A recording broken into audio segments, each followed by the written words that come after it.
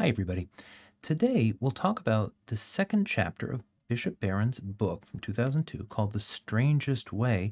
And I've given this lecture the title, The Sense of Sin, or Robert Barron on the sense of sin. Sin is going to be the focus of these remarks. It's the focus of Barron's second chapter, and it is for him one of the paths that Christians walk. And this is a path associated with Christian spirituality. Now, it's an interesting theme because sin is not something that a lot of people are comfortable talking about these days, at least not in the northeastern part of the United States where I'm recording these lectures, and in ways for good reason. There's a certain sense of a burden of guilt imposed by sin, or a belief that a person might feel disempowered, might feel less able to, say, overcome things in her life if she is, as we say, burdened with a sense of sin. What Barron is arguing here, though, and I think it's very interesting and in my opinion important, is that this sense of sin is core to the Christian message, not feeling guilty about doing this or that, although that might be included, but something deeper than that, something that affects who we are most fundamentally. So let's hop into it here and take a look at some of what Barron says in connection with this. There's our title, The Strangest Way, Robert Barron. Robert Barron does not mention Pope Pius XII in his chapter, but I do here, and I would actually lead off with this quotation. Pius XII was Pope just before John the 23rd, so during the 1940s and 50s. In 1946, in a radio message to the National Catechetical Congress, so catechesis is basically religious education, so people teaching people about the Catholic faith, Pius XII said the following: "Perhaps the greatest sin in the world today is that men have begun to lose the sense of sin." Men have begun to lose the sense of sin. Okay, well, what does that mean? I would propose to you the following. Christianity is a salvation religion. If you think that there's something wrong with your life, that somehow something needs to change, something is off, out of whack, then you might need salvation. You might need to be saved. You might need to fundamentally change your life in some way. If you think that pretty much everything is fine and you're a good person and you're doing your best and everyone's going to come out good in the end anyway, then it's unclear perhaps why Christianity would be needed. Why is the Christian message needed? We're going to see some different definitions of sin in these remarks through Barron's text. I'm reminded as we begin, though, of a way that Houston Smith, a famous historian of religion, talked about the notion of suffering in the Buddhist context, the context that might be familiar to many of us watching. What did he say? The term used in Pali for suffering in that context means a lack of fit. Something like if you take your car to the shop and you need to get your wheels aligned, right? If the wheels are out of alignment, you're lacking a good fit, between the tire and the axle or the body of the car.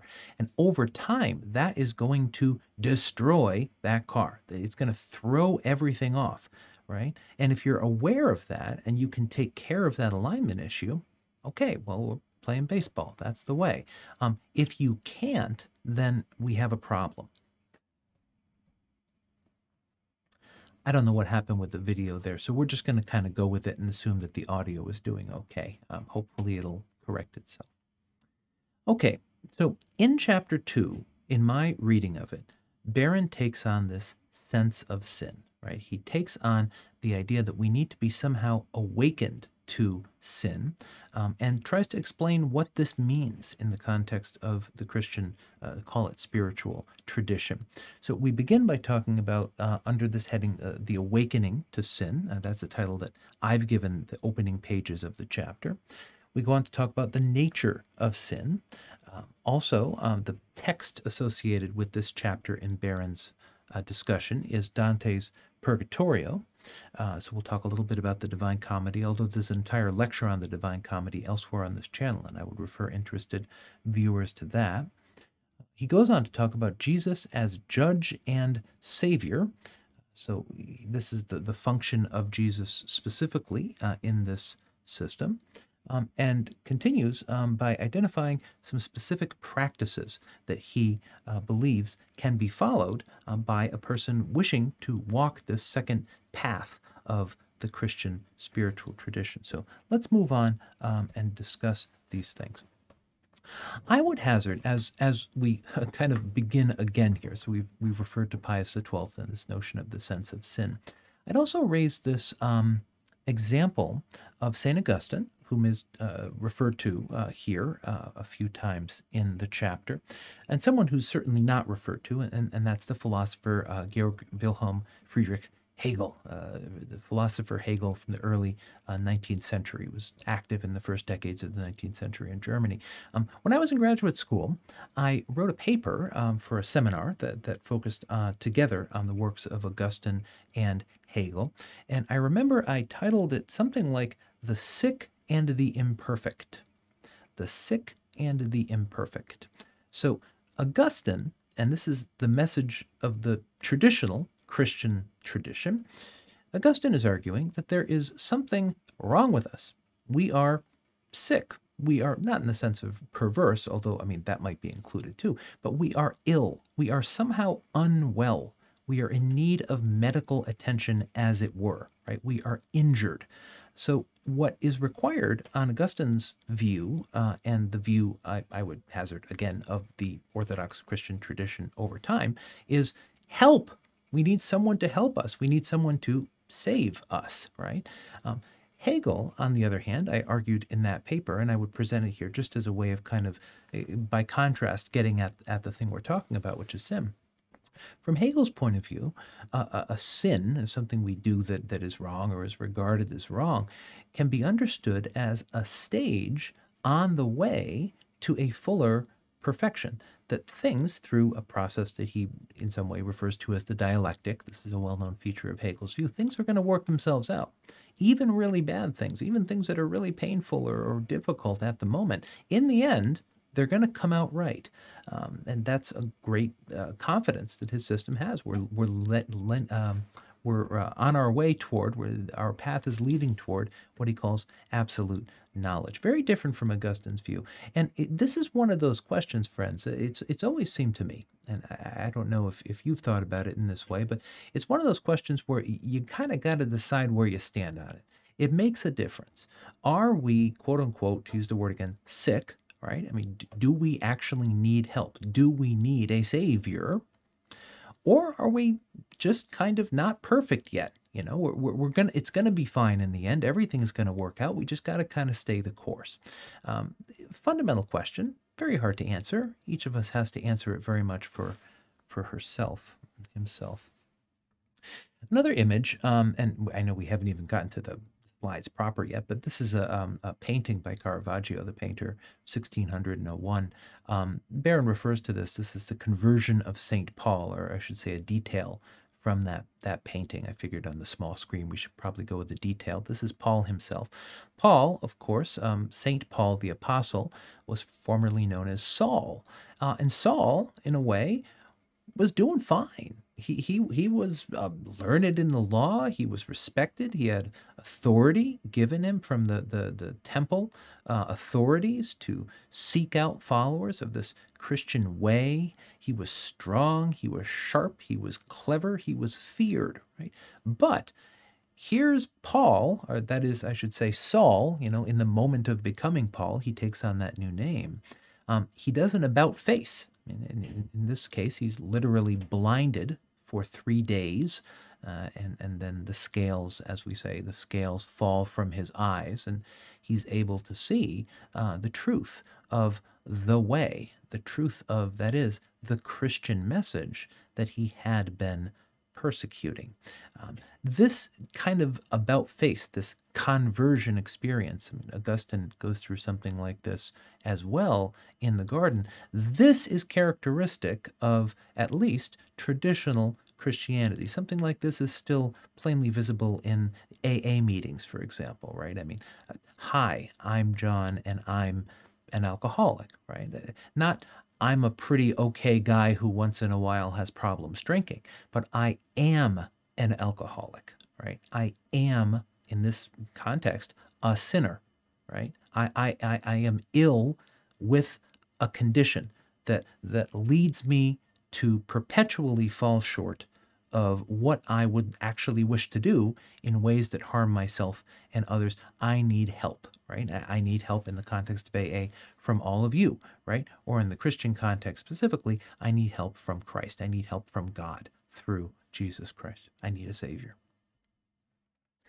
Okay, so Awakening to Sin, the title that I have foisted upon the first pages of Barron's chapter here. Well, one thing that he starts with, I mean, G.K. Chesterton can always be relied upon for a pithy kickoff to any discussion. Chesterton writes, "A saint only means a man who really knows that he is a sinner." And Barron goes on about this in several ways, using various examples of well-known Christian saints. A saint only means a man who really knows that he is a sinner. If I think, I'm pretty okay, I'm probably not pretty okay. That's the message of this tradition. Realizing one's, and let's use the word, all of these words tend to put the hairs up on the back of our neck, right? Knowing one's depravity. Depravity. What does depravity mean? To be depraved, to be deprived of something, right? Is to lack something, not to have something that we otherwise should have. If I am unable to hear with my ears, right? I mean, I live a wonderful, full, and dignified life, of course, right? But you would say, anatomically speaking, I have been deprived of my hearing, or let's say I lose my hearing through some episode, there's a high volume event or something, I lose my hearing. I have been deprived of it, right? This is something that you have been deprived of, a state of, if you want, grace, the state that human beings were in the Garden of Eden, as described in the book of Genesis, that imagined starting point of the human spiritual journey, that starting point of human history, is when we lost that original innocence, gained what William Blake, for example, calls experience, and moved into this process of history, right? In that process, for Augustine and for others that we've referred to, we need to be saved. We cannot, by our own effort, succeed in achieving the life that we are called to live, according to this tradition. Bishop Barron, back to him here. The Latin word confessio can mean two things. On the one hand, an acknowledgement of wrongdoing, like I confessed to the crime, straightforward enough. But it also has a sense of proclamation. I proclaim something, right? What is your religious confession, right? I confess the truth of the gospel. So when I confess something, I stand by it, right? I proclaim it. I uphold it. Great.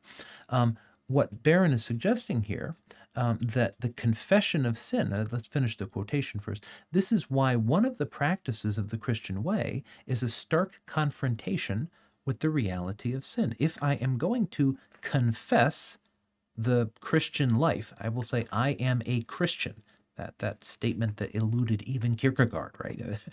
That has to come along with an acknowledgement, in the view of Barron in this book, that I am subject to sin, that I actually need help. Last point here, a little helpful illustration of this, I think. The architects of the cathedrals, he's talking about the big Gothic cathedrals in the European tradition, wanted to remind us, these architects, as we enter into the realm of the holy, into the house of God, right? I'm coming into the presence of the divine, that we are a people who walk in darkness. This is a theme often repeated in the post-conciliar church, by which I mean the Catholic Church after the Second Vatican Council. We are a pilgrim church, a pilgrim people. A pilgrim is someone who is on the way, right? Far, perhaps, from the destination of that pilgrimage, having set out long before, tired now on the way, and hopeful of reaching the destination. Perhaps at times there is danger, there is darkness, there is a sense of wandering. Maybe one loses one's way. This is an characterization, Barron proposes, of the Christian in this world. So here we have, thank you Google Images, a picture of a dark interior of a Gothic cathedral. I mean, what are these windows doing here? I mean, they're casting light into a mostly dark interior, right? And this is reminding us, what is it?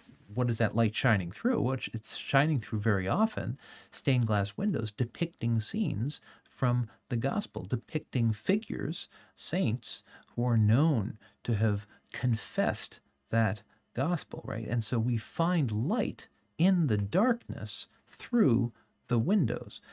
But again, friends, here, the key, as I've been kind of reflecting on Barron's chapter, the key here is that there's a problem. If there's no problem, then we don't need salvation. We are not in darkness. We're in light, good enough, right? And this is the question it feels like we need to ask ourselves, and I want to keep returning to that. Barron, here, as I mentioned above, in each of the chapters, he pairs his discussion with a well-known work of literature, and in this case, the work is Dante's Divine Comedy, specifically the Purgatorio. Here at the beginning, though, he does briefly discuss a story by Flannery O'Connor, who's depicted here on the slide, along with the volume of her complete stories available on Amazon for your pleasure. The story is called Revelation, and it is set in a doctor's office. And Barron, in the chapter, if you take a look at it, offers a really nice description of it. I want to just kind of highlight the denouement, the coming together of his summary of the story. The main character here is a Mrs. Turpin. She's the one at the doctor's office, and she is sitting there among others, and as we will see presently, casting some judgment toward them. So let's see how Barron describes it. These are Barron's words, and the quotations are taken from O'Connor's story. All of this, Barron writes, all of this comes to a head when Mrs. Turpin utters a soliloquy of gratitude for all the gifts that God has given her. If it's one thing I am, it's grateful, she says. When I think who all I could have been beside myself and what all I got, a little of everything and a good disposition besides, I just feel like shouting, thank you, Jesus, for making everything the way it is. This is like the Pharisee in the temple who thanks God that he's not like all those other people who are sinners and living bad lives and ungenerous and whatnot. He praises God for how good he is. Thank you, God, for making me so good. Right? Okay, but let's see where this goes. So clearly O'Connor has in mind this gospel story, but she's going to bring it out in a different way. So, thank you, Jesus. With that, a book hits her directly over her left eye. It had been hurled by the unmannered college girl who now was on Mrs. Turpin, her fingers digging into the soft flesh of our hero's throat. The doctor and nurse scramble into action, pulling the crazed young woman away and giving her a shot to sedate her. Okay, out of nowhere, throwing a book at the lady, kind of prideful lady, but let's see how it plays out. Last slide here of Barron talking about Flannery O'Connor. But before she drifts into unconsciousness, the girl locks Mrs. Turpin in a fierce stare. And it occurs to Mrs. Turpin that this ugly and violent woman knows her in, quote, some intense and personal way. Half fascinated and half terrified, the older woman asks in a hoarse voice, "What you got to say to me?" Continuing to stare into Mrs. Turpin's face with an awful concentration, the young woman says, "Go back to hell where you came from, you old warthog." Despite the vociferous protestations of the others in the room, Mrs. Turpin realizes, in some uncanny but definitive way, that the girl was right. that her words carried the force of a revelation. As the violent college student is carried away, we learn her name, Mary Grace. Good Catholic name. What happens in this story? Mrs. Turpin is satisfied with herself. She's not sick. She's at a doctor's office, which is kind of ironic. She's, pretty close to perfect. Yeah, she's imperfect in a few ways. She could be a bit better. But you know what? Life is good. God has made her good, and thank God for it, right?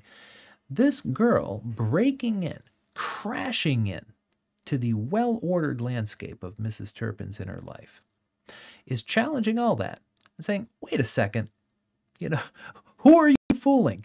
You think you're fooling yourself, but you know what? When the girl says that, Mrs. Turpin herself, this is the moment of revelation.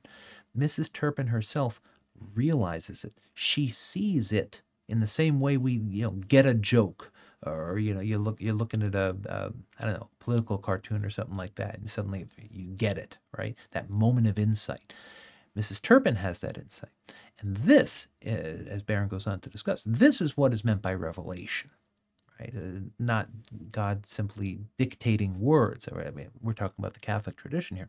What is meant by revelation is that moment of insight, that seeing, that recognition that is conveyed to the would-be believer. Great. Okay. The nature of sin. So we've got in Barron's view, and view of the Catholic spiritual tradition, you got to wake up to this sense. It's not that everything's just kind of okay and it's cool. There's something in your life that fundamentally needs to change. What is that thing? That's our key question. Henri de Lubac, well-known theologian of the 20th century, French Dominican, spoke of sin as cette claudication mystérieuse, this mysterious limp, a limp in ourselves, right? We want to walk steadily, but we're limping. There's something a little off constantly. He caught in this way, Barron thinks, its elusive, derivative, and parasitic quality. Sin is elusive. It's hard to pin down. It is derivative. It's not, simply an evil being outside, totally separate from myself. I'm good, but there's this evil being. No, sin is something in ourselves. It derives from ourselves, and it is parasitic. A parasite does not exist on its own. It requires a host, right? This is what the quotation here from de Lubac is suggesting, according to Barron, sin is. Barron distinguishes between capital S, sin, and sins in the plural, right? That is to say, between the underlying disease and its many symptoms. Is something a sin? Is this breaking a rule or a law? It could be an important question, right? But the more fundamental question is not the plural sins that each of us daily commits on this view, but the underlying, call it disease, right? The sickness, the condition of constantly doing that despite ourselves. We seem to know what we ought to be, Barron writes here, but we are in fact something else than what we know we ought to be. The spiritual frustration, this inner warfare, this debility of soul is sin. Spiritual frustration, inner warfare, debility of soul. Debility is if something is broken down, it lacks strength.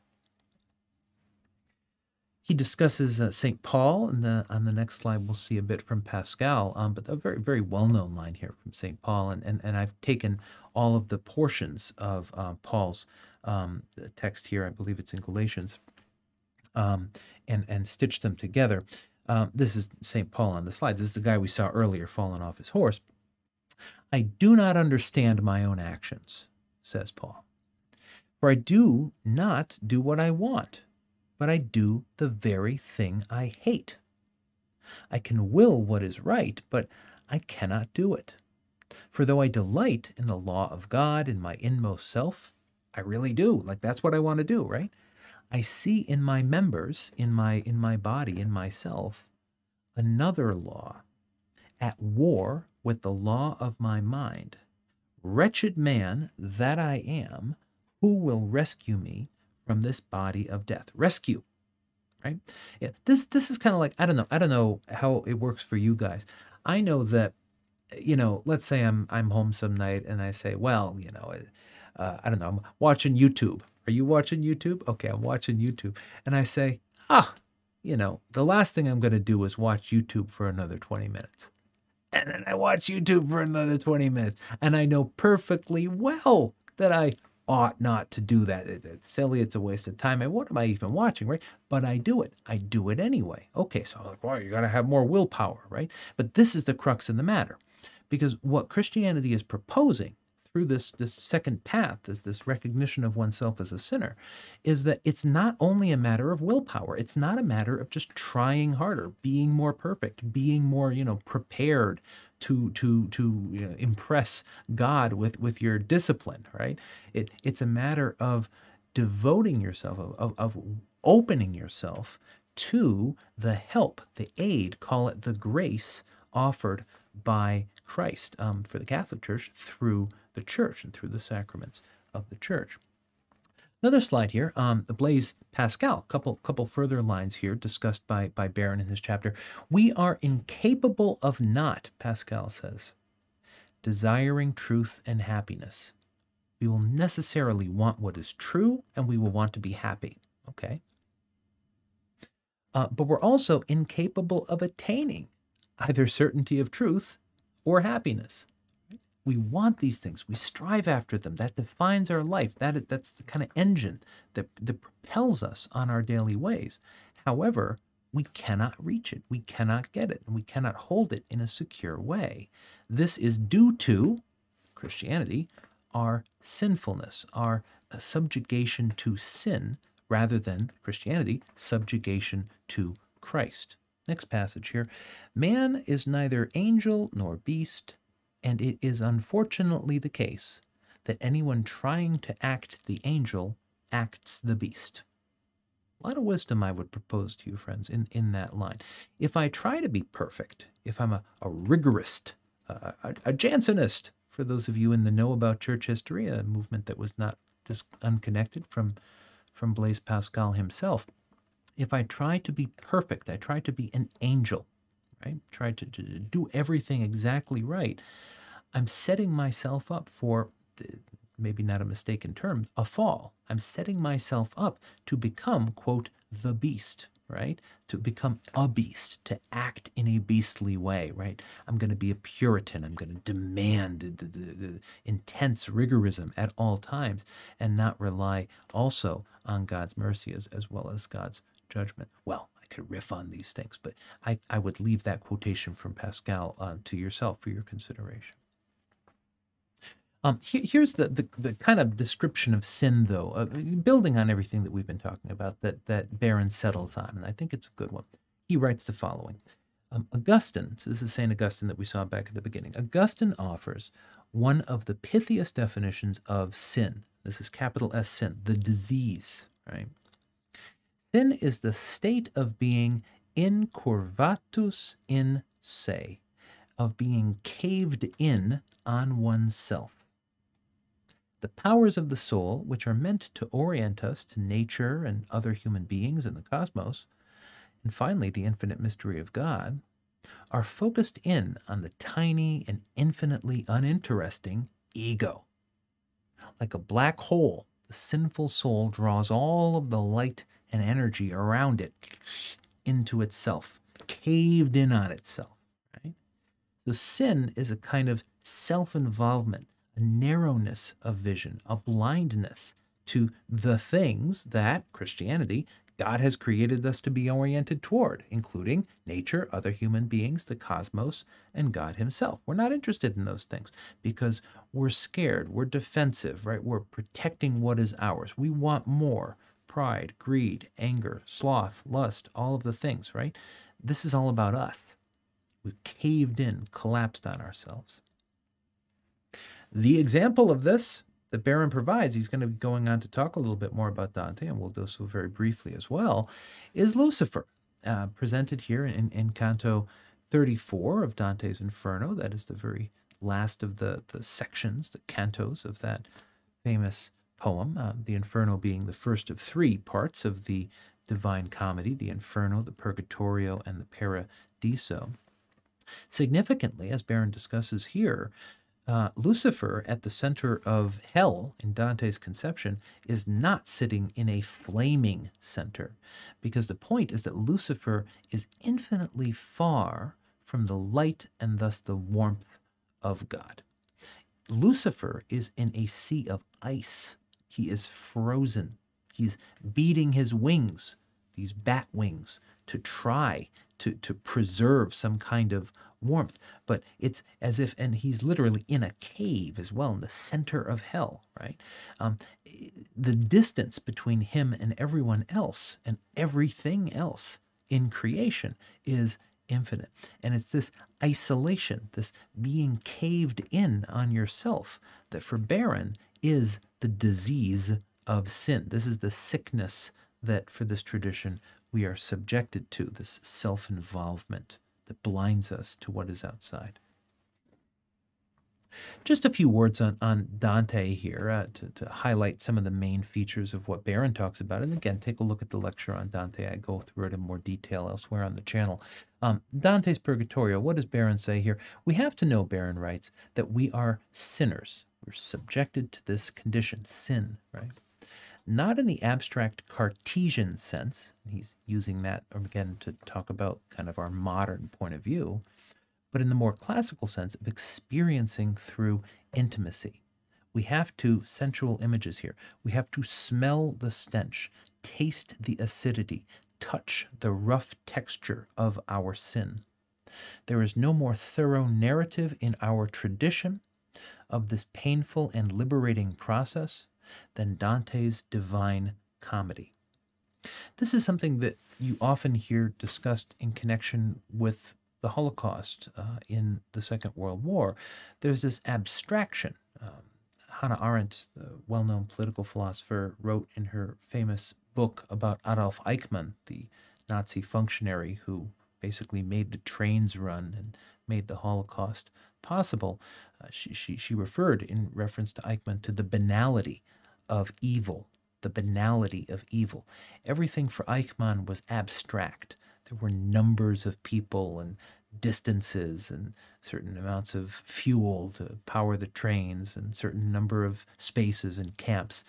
All of it was abstract, right? He had a Cartesian sense of what was happening, but he did not smell and taste and touch the reality of what it was he was doing. Only when presented, I mean, I don't know in Eichmann's case, but for ourselves, only presented with the full reality of what it is we are doing, can we in fact recognize what this whole discussion so far has been prompting us to consider, that we are a sinner.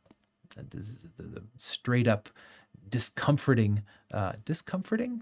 uncomfortable statement. Now, in Dante's case, again, we're not doing a whole lecture here on Dante, but there's Dante. Off to the left, I guess it would be, is the Inferno, so you can see the sort of demonic presences and people and whatnot in that space.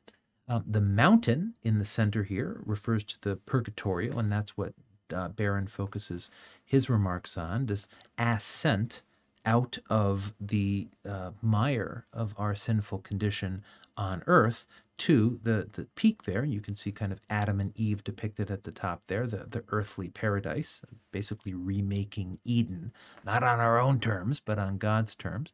And then you have all those layers up in the sky, and this corresponds to the celestial spheres of the Paradiso, about which we will not speak here.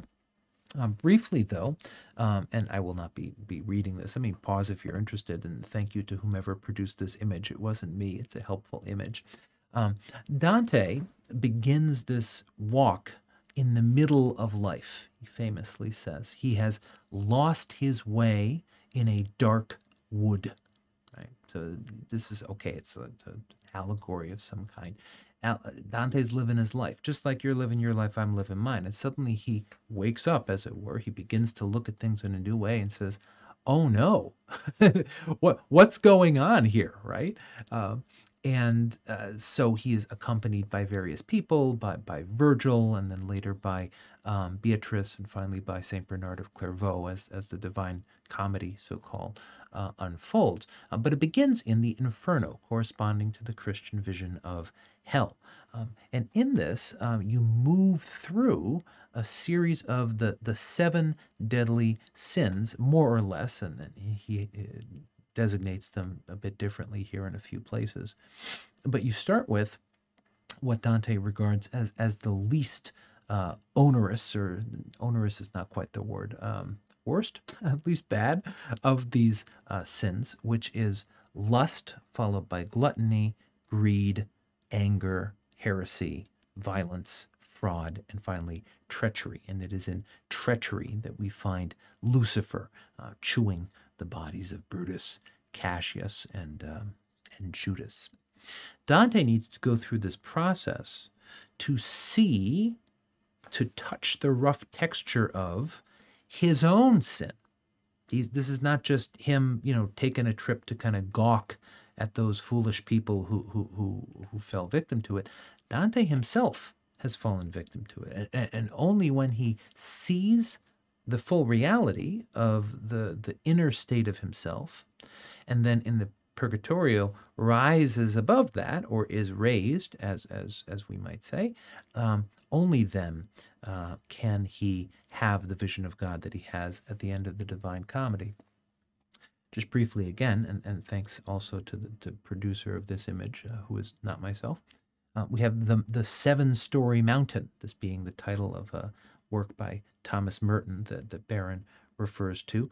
We have our seven deadly sins, precisely: pride, envy, wrath, sloth, greed or avarice, gluttony, and lust. In each of these, as Barron talks about symbolically in Dante's story, it's a pairing of each with their opposite. And in each case, Dante provides an example of how the Virgin Mary, she being a central figure in the Catholic tradition, gives a living example of what it is not to fall victim to that particular so-called deadly sin. So if I lived my life in a way that was very proud, in purgatory, in order to purge myself of that sin, I practice humility, right? If I was very envious during my life, I practice mercy toward others. If I was very angry or wrathful, I practice peace. And so on up the mountain to this earthly paradise at the top. The process is key here. Number one, recognizing that there's a problem. Because again, if there's no problem, you should just turn this lecture off right now.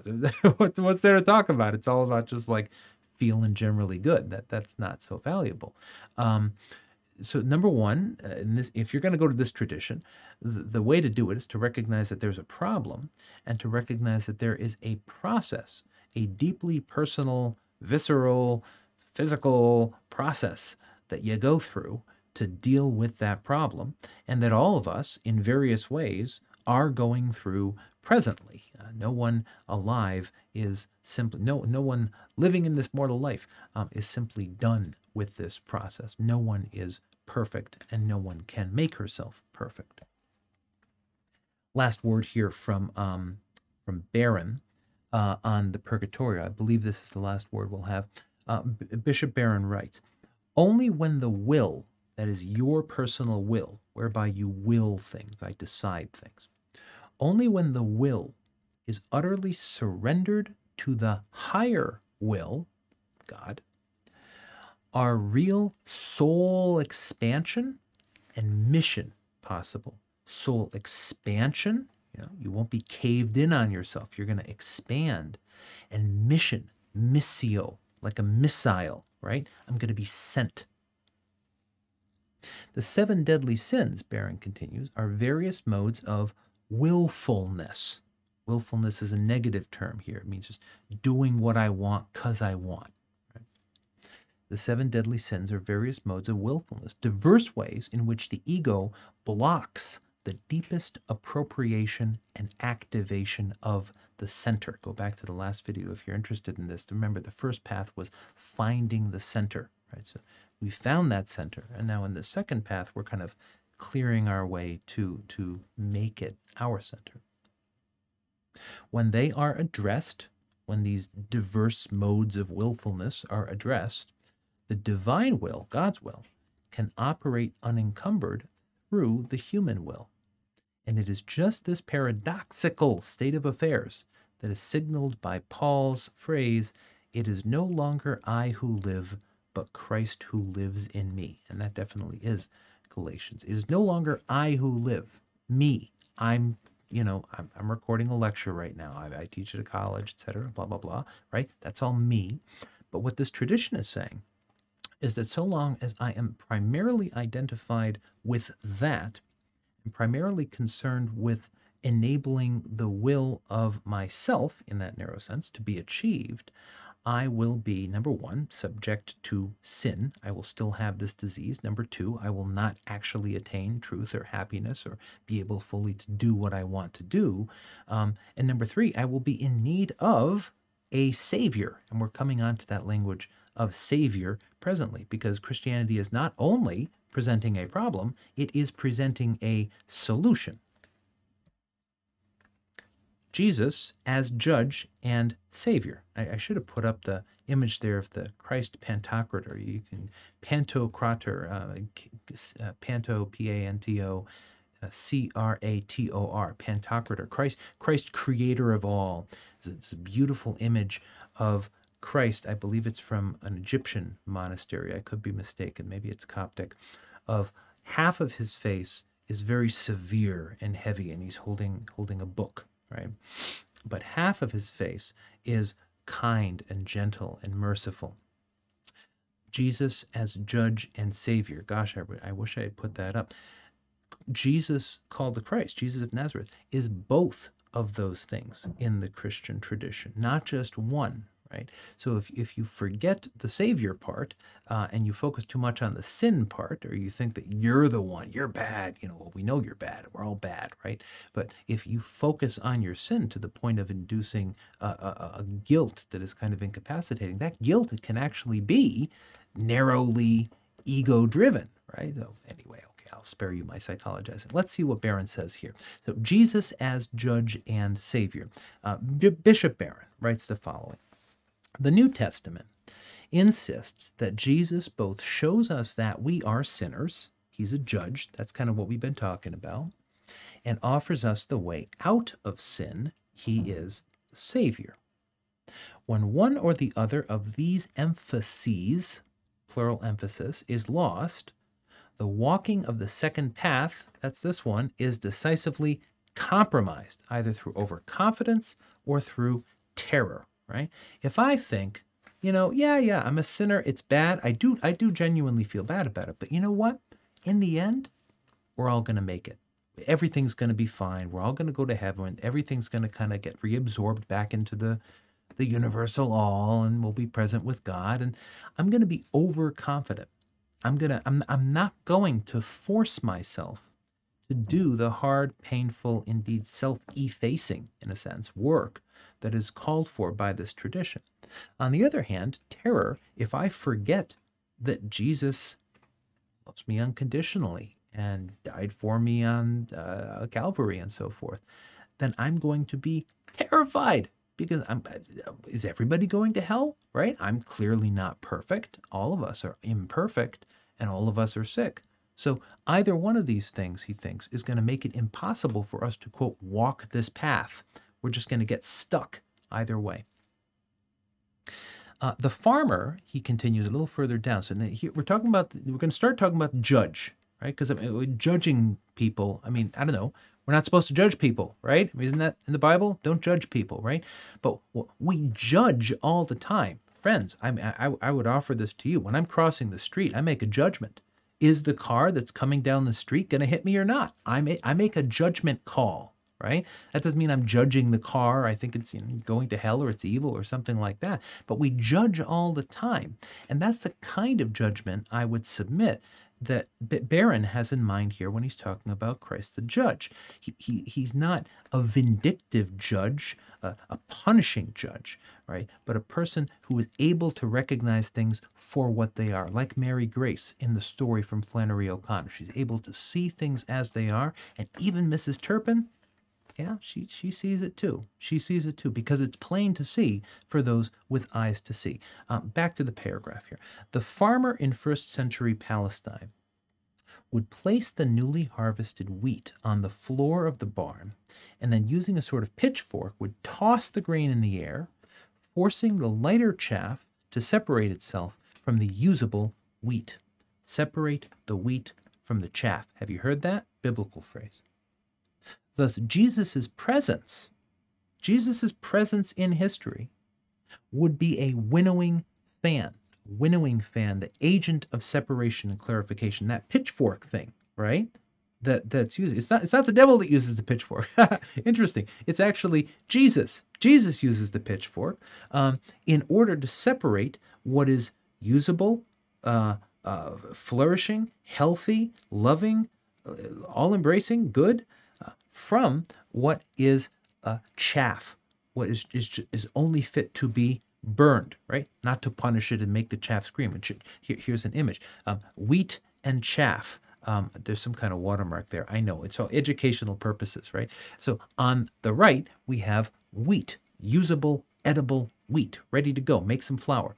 On the left, we have chaff. I mean, I don't know about you. I'm not very agriculturally competent, but this is the difference between an ear of corn and the husk of the corn, right? The husk of the corn is good for nothing. I don't think you can even make a soup out of the husk of a corn, right? You dispose of the husk of the corn and you eat the corn, right? So that's the kind of judgment that is being made here. And there is our winnowing fan. So you throw it up, and as you do, the light chaff comes off of the grains of wheat, and the wheat, heavier, falls to the bottom, and the chaff sits on top. So you end up with a separation of the two, right? But you don't separate the wheat from the chaff before the wheat is fully grown, or what do? You kill the wheat, right? Same thing with the corn. If I husk the corn before the corn is ready to be eaten, if it's like still green, it's still developing, then both the corn and the husk will be worthless, right? So you have to let them both mature together until it's time to separate the wheat from the chaff such that you have the usable wheat. We'll talk about this in class. If we have class. Have class. A couple more passages here from Barron, and we're gonna wrap it up. Jesus as judge and savior, still, quote, Barron, a favorite ruse. A ruse is a kind of lie that we tell ourselves, a game that we play, right? A favorite ruse of sinners is to wrap themselves in the mantle of respectability. Jesus the judge is the one who rips away the cloak, literally unveiling, revealing, there we go, some etymology for you, revealing the truth of things. Whenever we are tempted to think that all is well with us, we hold up the cross of Jesus and let our illusions die. And I would hazard here, it's not just that all is well, because all of us know that not all is well, right? All of us are aware that we're falling short. We're not as, whatever, as we'd like to be. We're not exactly the person we'd like to be. But we tell ourselves, it's okay. I'm pretty good. I'm 90%, right? I'm doing okay. Right? And what this tradition is proposing, again, is that fundamentally that is an illusion, right? And why is it an illusion? Because, yeah, even if there are many good things, it's not about there being more or fewer good things. It's about the direction you're moving in. Conversio, to convert, means to turn around. Same thing in Greek, metanoia, right? So when you turn around, when you change your life, that's when you can be confident that you're going in the right direction, even if, of course, things will remain imperfect. But there's a danger here that we miss something that is fundamentally off in ourselves if we tell ourselves that, I'm 90%, I'm 80%, I'm more or less good. Last passage here, the terrible. Now we're going to turn now towards Savior, and then should have probably indicated that better on the slide here. But Barron writes, the terrible disorder of the cross, that is the killing of the Son of God, like not so good, is addressed not through an explosion of divine vengeance, but through a radiation of divine love, period. When Christ confronts those who contributed to his death, he speaks words not of retribution, but of reconciliation and compassion. How are we saved? What does it mean to be saved? How is Jesus a savior? That's the problem that we've been dealing with throughout these remarks, right? We're sick. We need help. We need a savior. Okay, got a savior. It's Jesus. How does it happen? When met with violence and hatred, Jesus declines to seek retribution, declines to punish, but rather speaks in this language of reconciliation and compassion. We see examples of this in the more recent practice of figures like Mohandas Gandhi or Martin Luther King Jr. In the practice of nonviolence, I would submit to you. Last one here, I believe it is. Let's check. Yes, it is.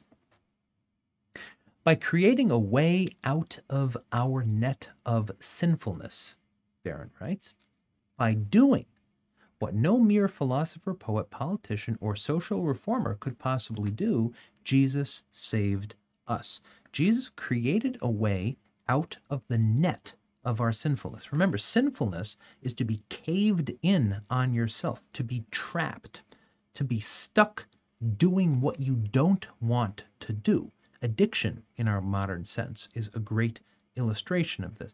What Jesus offers within this tradition is a way out of that net, a way out of that trap, not by strengthening our ego sense of self or giving us what we narrowly want, but by breaking us open and leading us to see what we were blind to before, to see nature, other human beings, the cosmos, God himself, to see those things into which we are called to have, or with which we are called to have a relationship. Last passage. Even as we run away from the Father, we are running directly into the arms of the Son, says Barron. Given God's heartbroken embrace of us at our worst, that is, when we human beings killed him, that is his Son, what in the entire universe could ever make us fall out of friendship with God? Paul's answer: neither time nor space, neither the greatest nor the least, neither powers above the earth or on it or below it. Nothing can call us out of this friendship with God. And Barron concludes, this feeling of being safe in the divine embrace is salvation.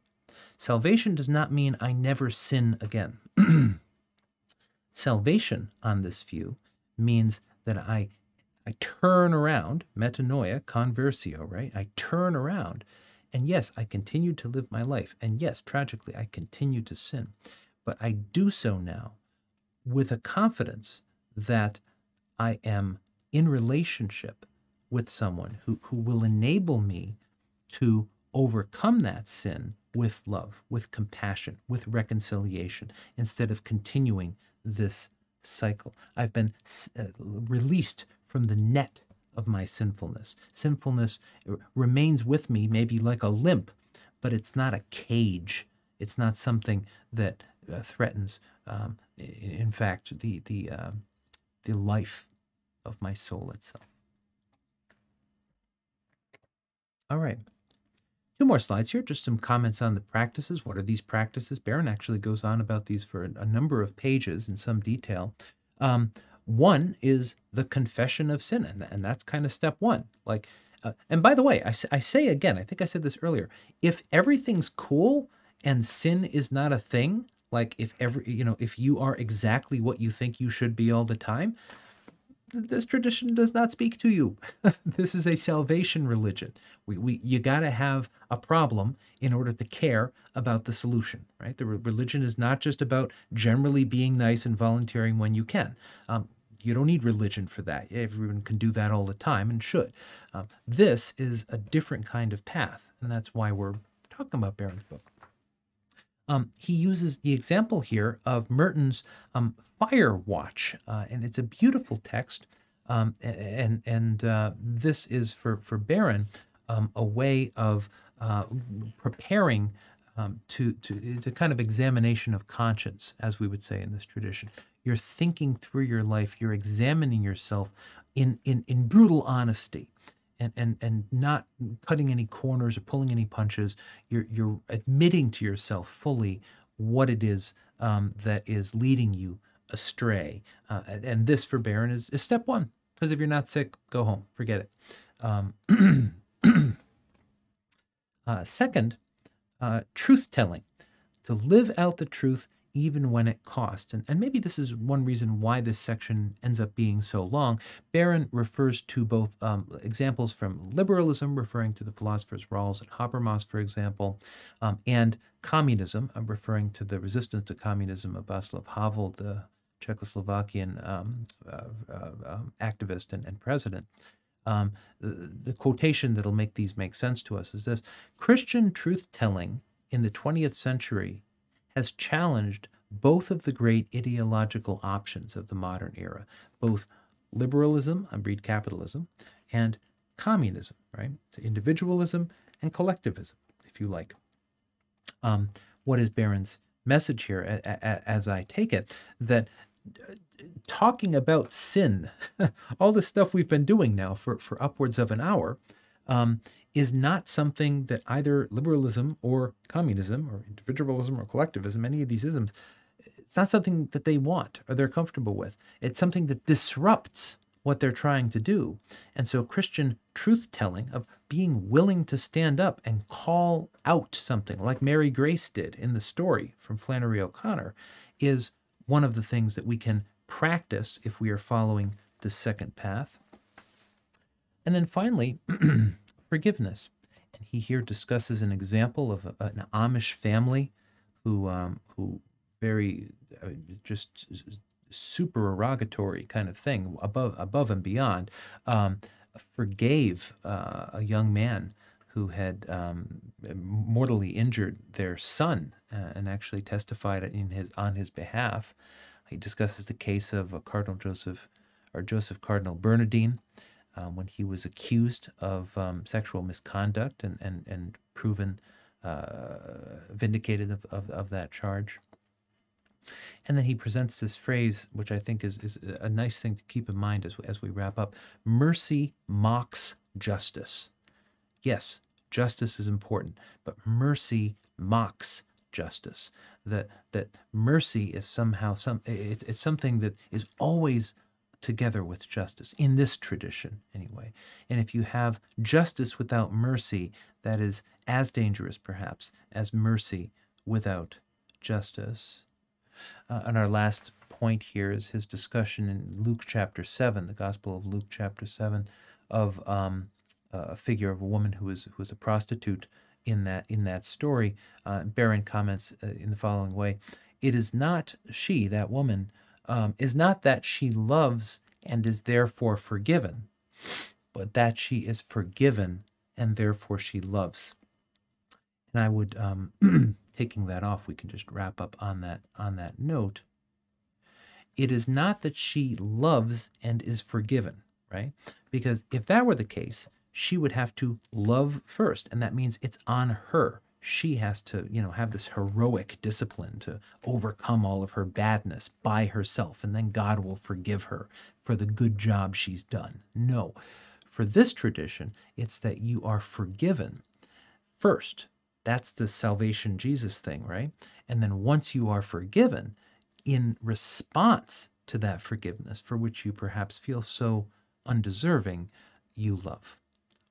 There we have it, friends. A discussion, I suppose, of the second spiritual path presented here by Robert Barron in his book from 2002, but also in a way a kind of short-form synopsis of Christianity. So offered for your consideration, and thank you for your attention. We'll be back with Path 3 soon.